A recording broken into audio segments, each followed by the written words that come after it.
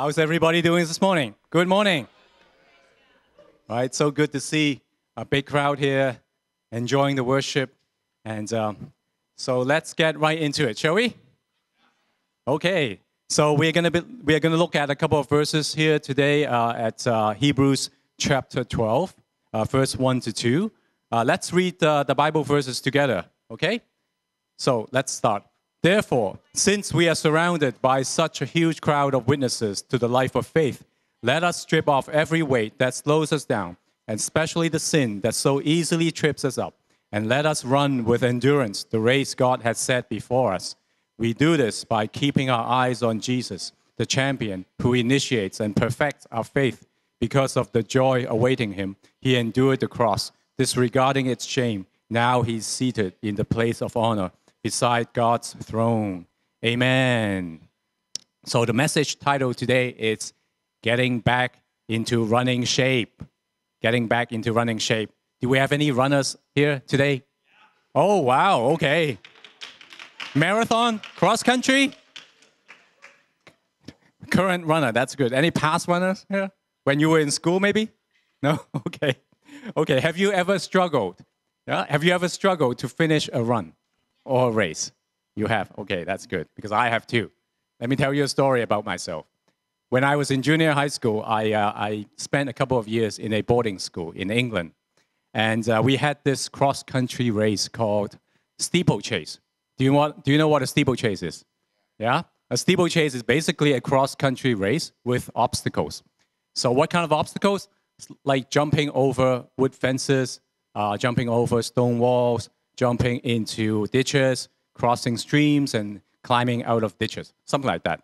And the race we had was about 2 kilometers long. So what happened was the boarding house that I stayed at, we were short one volunteer runner. So I guess because I was new, and also at the time, I didn't speak a whole lot of English, so I was volunteered. I was voluntold to run, okay? So I remember the weather that day was, it was cool day with light rain, a little bit like Vancouver winter. And the first half of the course was relatively easy. After a few jumps and obstacles, at the halfway point, I was at about middle of the pack. But then the second half of the course was surprisingly difficult. I remember climbing out of the last ditch. I was covered with mud, and including my shoes. My shoes were also covered with mud. And because of that, I started to slip. Every step I was slipping. And then I came to this uphill section of the course, of the trail, and it was actually grass on the ground. So I was really, really slipping. I was like running on a treadmill, on an incline treadmill, going nowhere. It was sad and funny at the same time. Sad because I was exhausted. Funny because while I was on a treadmill, I saw a lot of people passing me. And apparently I was the only one with no traction. So it was really, really tiring. All my energy was drained, and I thought I was going to collapse any moment. But to make a long story short, I survived. And I hung on till the end, and I finished at about 57th position out of 60 runners. And so you can see that I slipped all the way from about 30 to about 57th. But I was glad. I was glad that I hung on to the end, persevered to the end, and finished the race. So the Christian life, it's often described as a race, but not because we are all running and competing to go to heaven. The Bible says that we all have sins, and Jesus Christ died on the cross to pay for our sins. And he rose again to give us life. And if we believe in Jesus Christ, we are righteous before God, and we have eternal life. But the Christian life is described as a race because God didn't promise us an easy life, a life without any trouble. In fact, we can expect there will be hardships, there will be struggle in our lives, there will be challenges, and so we must persevere to focus on Jesus. And that's why the Bible says we have to run with endurance the race God has set before us. In fact, The Apostle Paul, when he knew he was about to be executed, he wrote to Timothy, and he says, I have fought the good fight. I have finished the race, and I have remained faithful, and now the prize awaits me. God has called on every one of us to run with endurance, to fight the good fight, and to finish this race. So the question is, are you in good enough shape to run this race? Are we in good shape? So I don't know what's going on with your life right now. Maybe you are feeling really, really tired, both physically and spiritually. Maybe all your energy is consumed by work, by your family responsibilities, by resolving your conflicts in your relationships, in your marriage. Maybe you are very tired from managing your health. You have a health condition that you need to take care of. Like you are about to fall off a treadmill.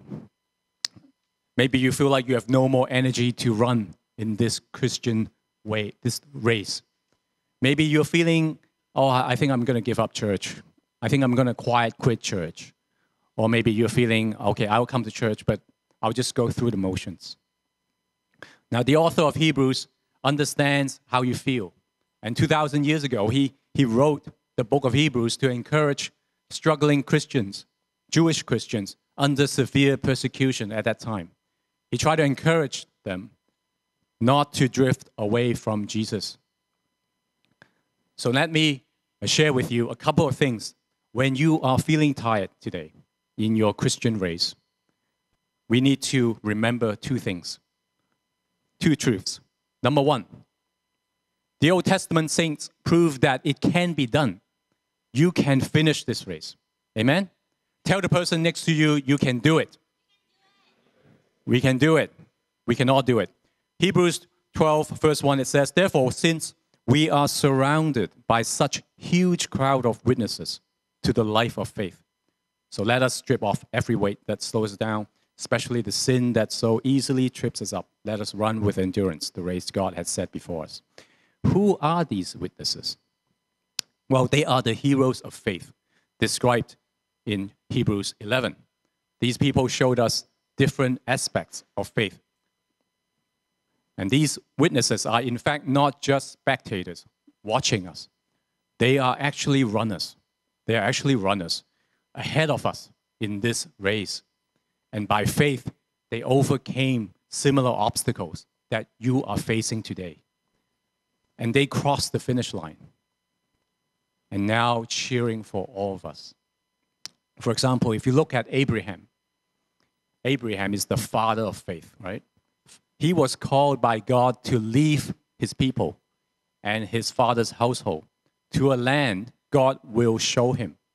And God promised him to make him into a great nation. So imagine he was asked to leave everything behind, but he had no idea where God wanted him to go. Just leave. And God promised him, I'll make you into a great nation. Just leave. Good things will come. I will bless you. So in a very similar way, today we are called by God to give our lives and our priority to Jesus Christ. Our priority is not wealth, is not comfortable lifestyle, not a big house and nice cars. And Jesus promises us an abundant life. A life so good, described in the Bible as no eye has seen, no ear has heard, and no mind has conceived. So today we know that God's promise to Abraham came to pass, right? Because Abraham was blessed by God tremendously because of his obedience. And he is the father of the nation Israel. So I think Abraham would urge every single one of us to persevere in this race because he knows with certainty that God's promises to us will never fail. Now, going back to my story about the steeplechase race, the story, I finished at about 57th position. And I want to tell you that I immediately turned around and cheer for the next guy. But no, I didn't do that. At that moment when I crossed the finish line, half dead, half alive, I was just so happy and so relieved that there are actually 3 more guys behind me slower than me.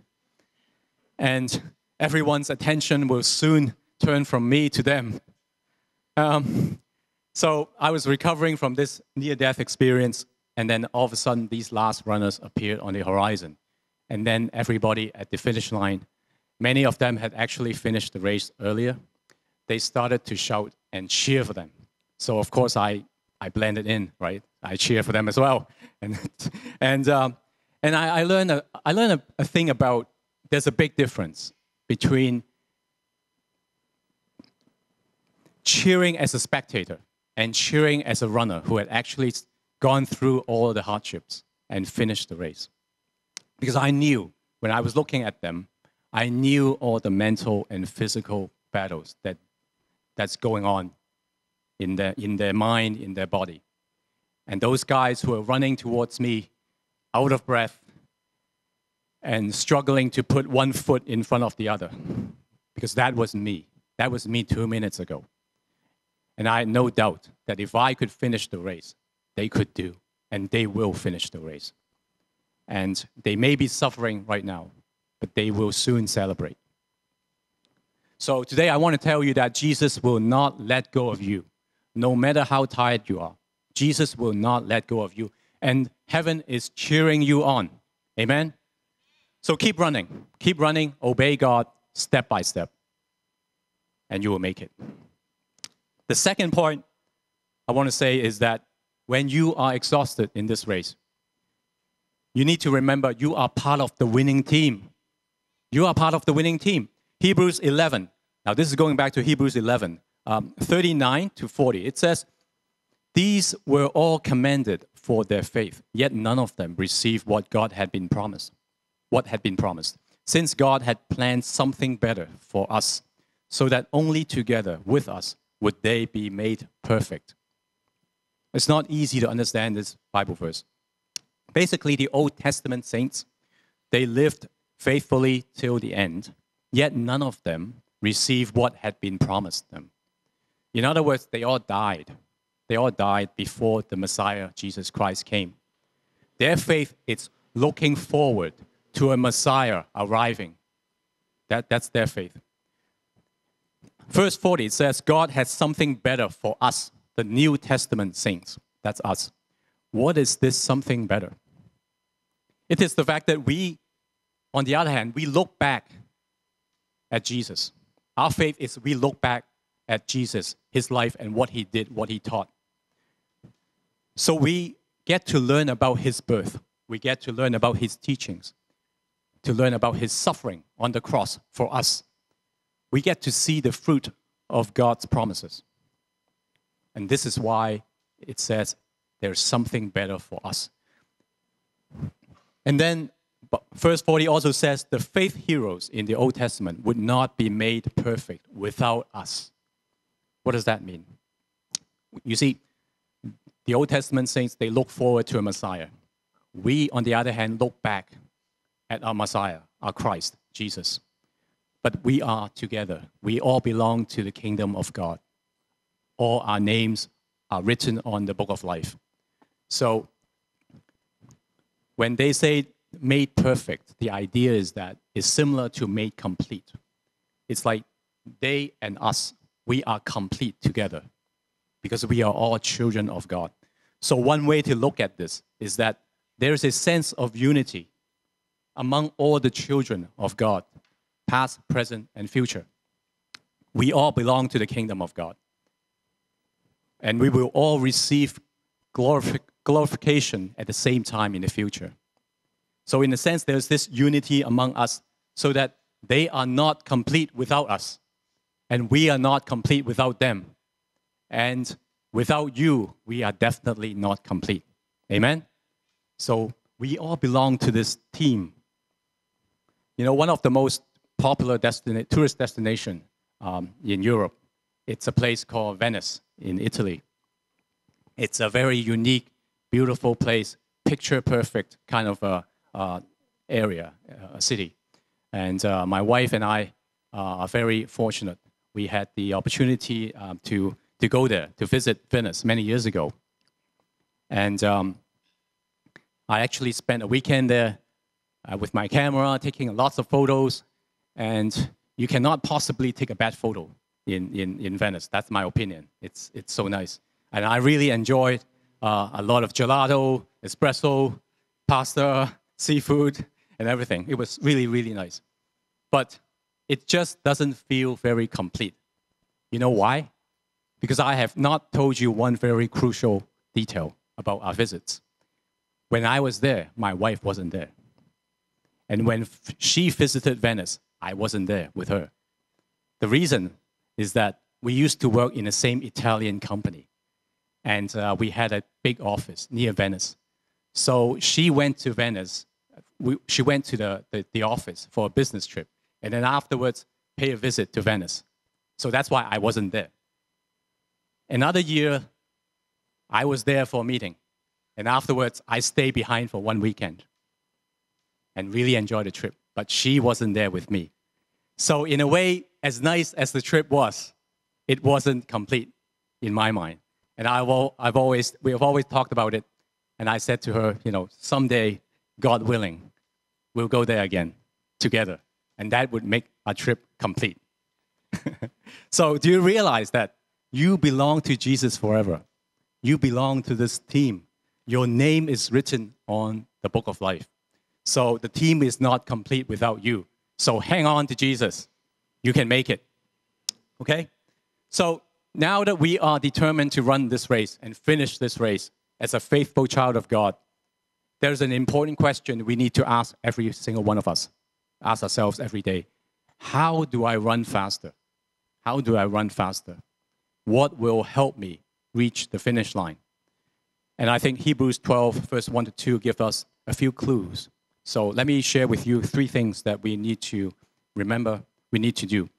First thing is, if we want to get back into shape, we need to strip off any extra weight. Strip off any extra weight. Serious runners, they are willing to invest in very expensive shoes, clothing, and even sunglasses. And their best equipment has one feature, one common feature, lightweight. It has to be very lightweight. So we have to ask ourselves, what are the extra weights that we are carrying and slowing us down in the pursuit of God? What are the extra weights that are slowing us down in the pursuit of God? Can you ask the person next to you, what is slowing you down? What is slowing you down? You notice how confused they look? Yeah? It's not an easy question to answer, isn't it? It's rather open. It's an open question. So it's like the guy is like, oh. So I think instead, a better question to ask ourselves is, what is preventing us from living out the purposes God has for us? And also, maybe we can ask ourselves, what is preventing us from living out the purposes God has for us in Thrive Church? Do you remember what are the 5 purposes of Thrive Church? AEIOU? Do you remember that? Okay. A stands for alive. We are here to worship Jesus. E stands for expectant. We are here to grow more like Jesus. And I stands for involved. We are here to serve Jesus with our talents, right? O stands for out loud. We are here to lead others to Jesus. And U stands for united. We are here to love one another, to love Jesus' family, His church. Amen? So I think we can ask ourselves, what is getting in our way from doing these? What is getting in our way from doing all these? Maybe you spend too much time on social media, every day.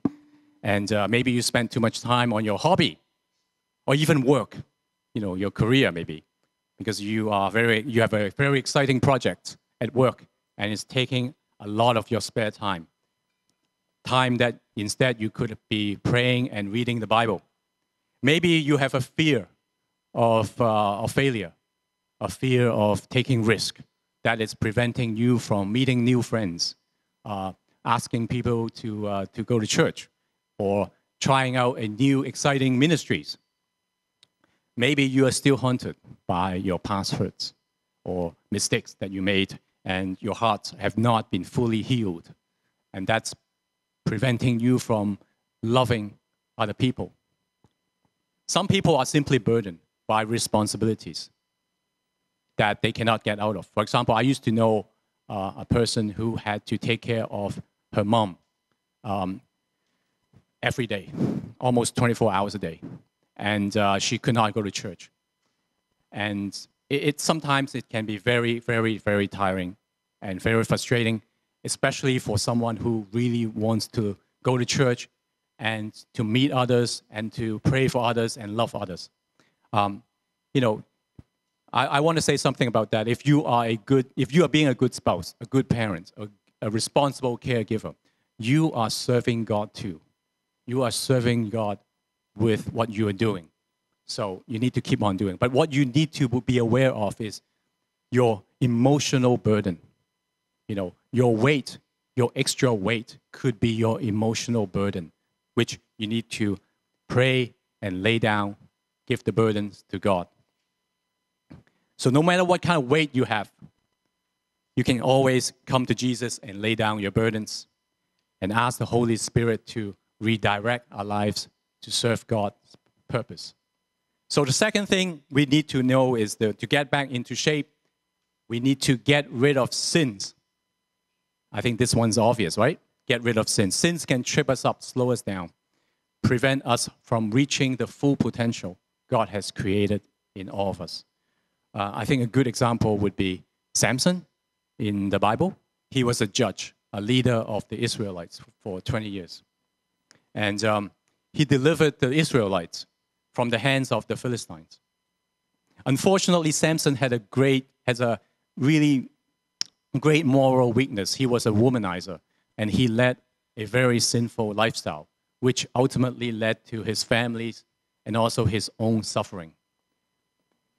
Samson's story is a great reminder of us that God is merciful, and God can use even sinful people to accomplish his purpose. But however, we have to remember sins will bring dire consequences into our lives. And I don't think we need to elaborate on the variety of sins. So I think most of them are quite obvious. If you are being affected by sins, you need to confess and seek forgiveness from God and pray to Jesus, seek God's power to change. But I do want to say a few things about what is generally considered the greatest sin. We are often blind to it. You don't often hear people admit to this.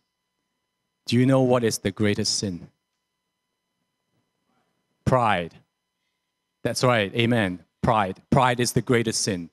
Other sins pull us away from God, but pride put ourselves above God, and that's very dangerous.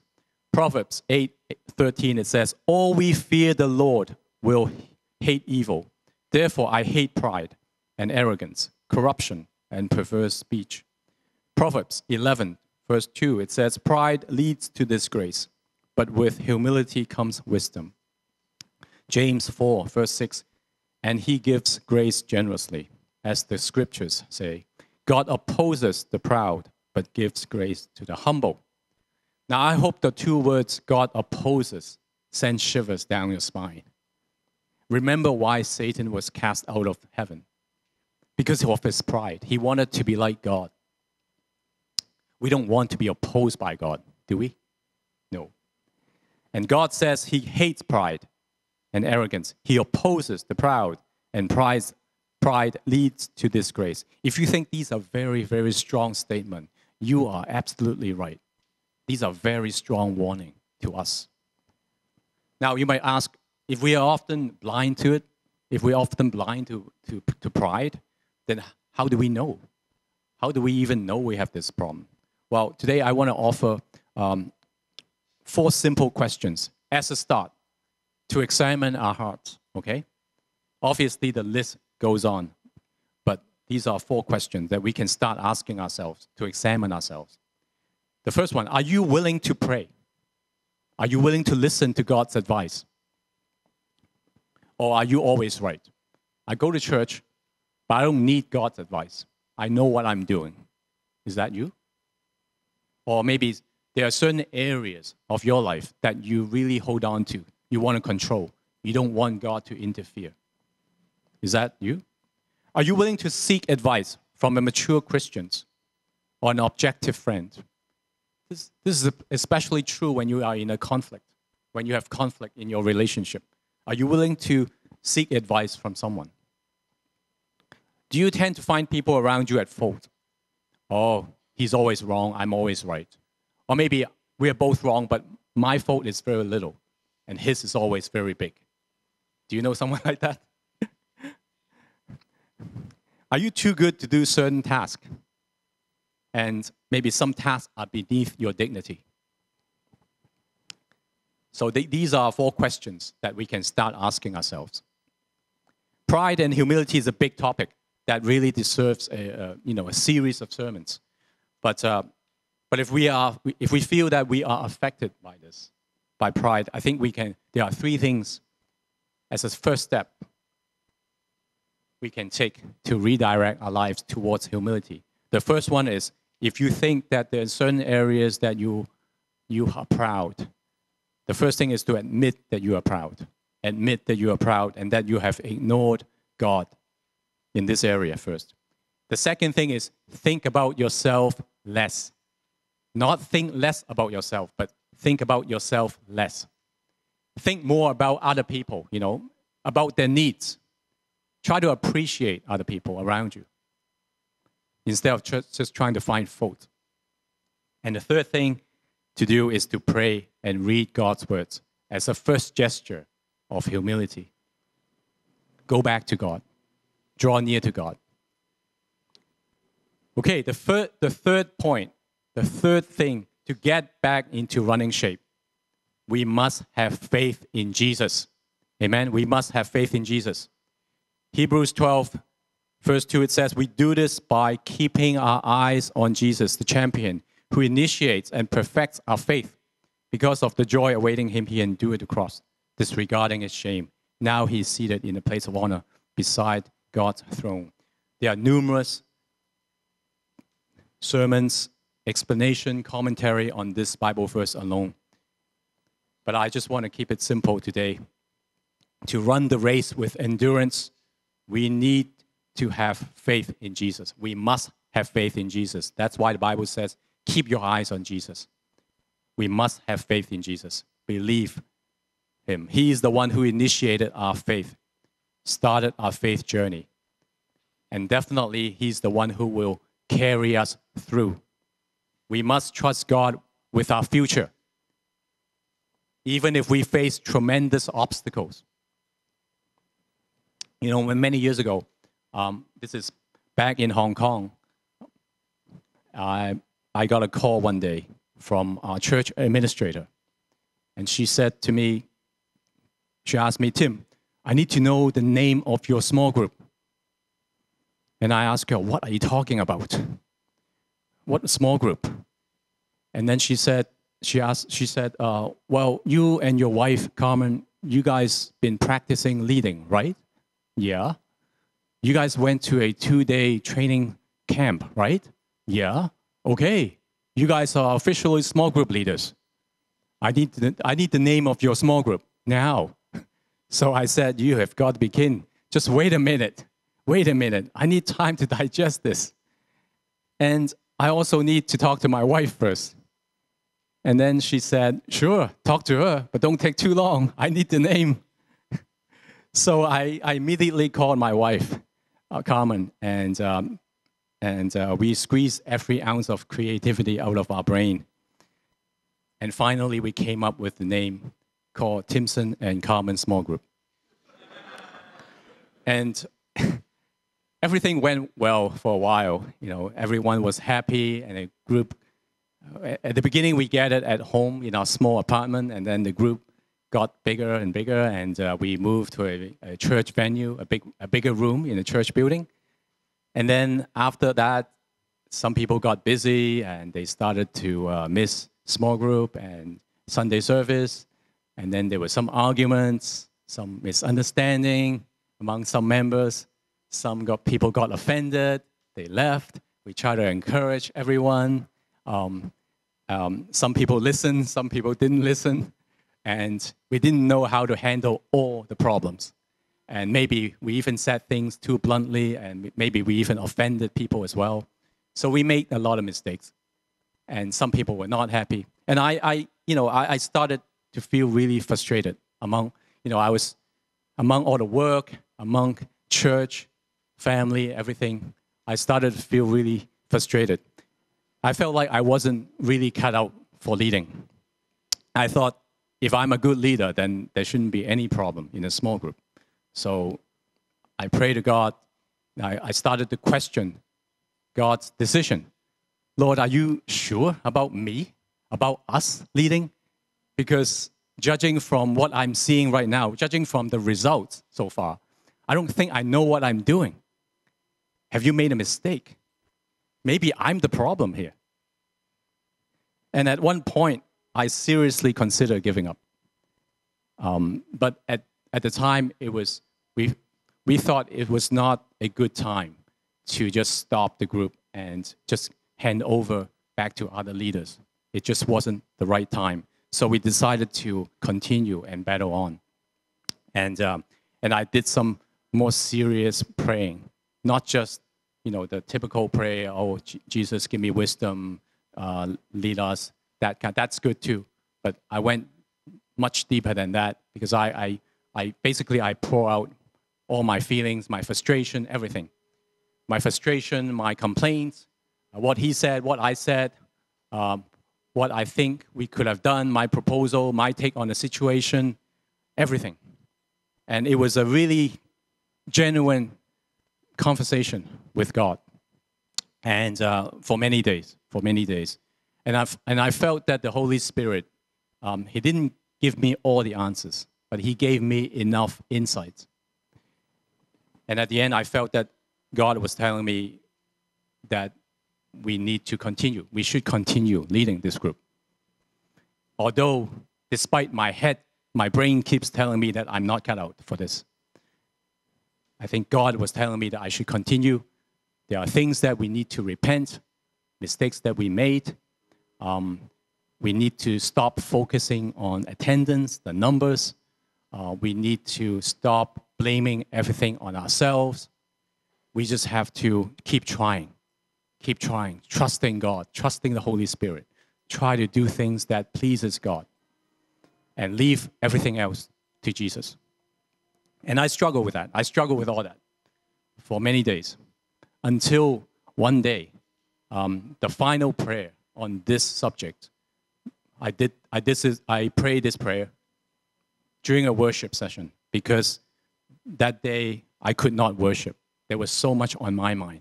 I could not possibly continue to sing. So everyone was singing, and I stopped saying, and I closed my eyes and just pray. And I said to God, I said, Jesus, if this is what you want, okay, then I'll continue with this until the day you tell me to stop. So if the numbers go down and down, even to 3 people, we'll just keep going until you tell me to stop. You tell the church to tell us to stop. So that's what we did. We continue. And in the years to come, of course, we had more problems. We had good times. We had very good times. We had very tough times. But we found the strength to continue because of Jesus. We found the strength to persevere.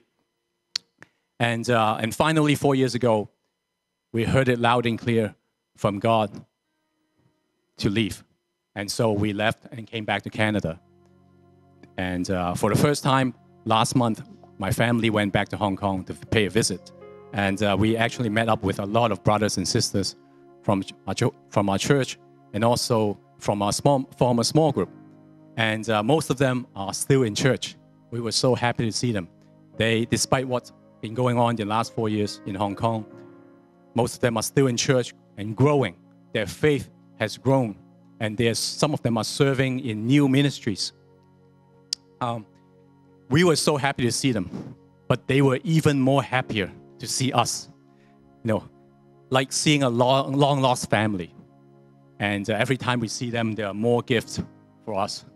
We couldn't even know how to reciprocate. And one of the leaders told us Well, you guys do know that they really liked you, right? They really loved you, right? You do know that, right? and we know that. We knew that. But to see all that in their actions, to see that in their face, their smile, their action, it was really, really something. Seeing that and feeling that, really feeling that, it's totally different. And we were so happy to see everyone thriving in their faith journey. And we've had many ups and downs, good times and bad times in the past. And it was always Jesus who sustained us throughout all these times. And I'm so glad that we actually persevered. So to close off today, I want to say, let's get rid of any extra weight, anything that is slowing us down in a pursuit of God, okay? Let's hang on to Jesus no matter what life throws at us. Because God promises us our reward is so good, it's beyond our imagination. And someday, I'm pretty sure, we'll all look back and we'll realize that life in Jesus Christ is indeed worth living. Amen? Amen. Hallelujah. All right, so I'm going to invite you guys all to stand so that we can pray together. And I also want to welcome, if you are a first-time guest here, if you are new to Thrive or new to the Christian faith, once again, I want to welcome you. Thank you for spending your time with us. I hope the message, you find the message helpful. I don't know what you're feeling today. Maybe you're feeling like your life is like running on a treadmill, no breaks, and just more burdens every day. I want you to know that Jesus has offered to give you rest. And God loves you, and you can find rest in Jesus Christ. So I want to invite you to receive Jesus Christ into your heart today. If you're on site, I will lead you in a prayer in just a moment. If you are watching us online, you can scan the QR code on your screen to see the prayer.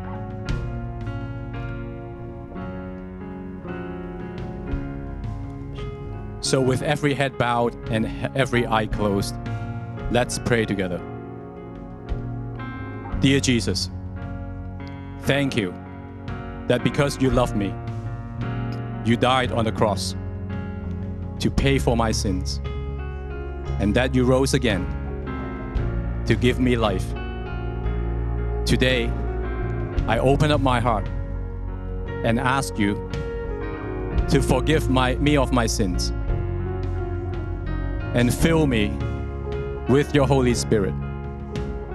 Today, I place my trust not in what I do, but in what you've done for me. In Jesus' name I pray. Amen. Amen. Would you give God a big hand, a big shout today?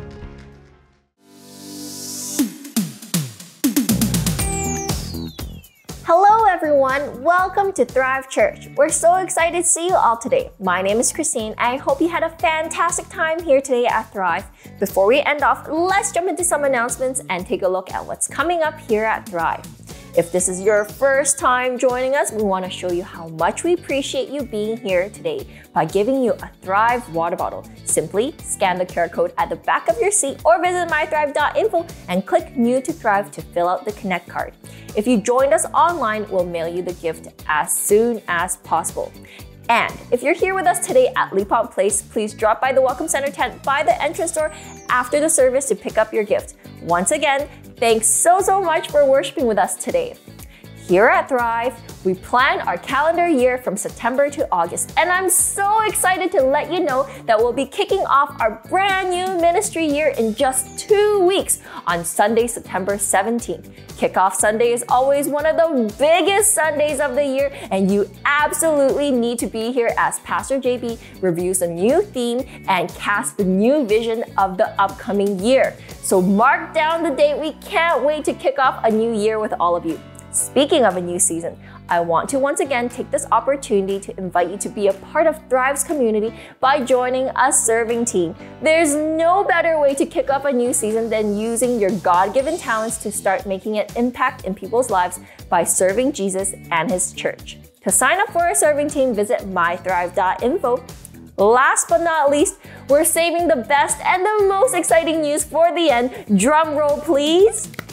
Our very first single, Adonai All of My Days, has officially landed and is now available for streaming on Apple Music, Spotify, and more. This is such a special moment for all of us at Thrive because it's the very first time our church has ever publicly released a music single.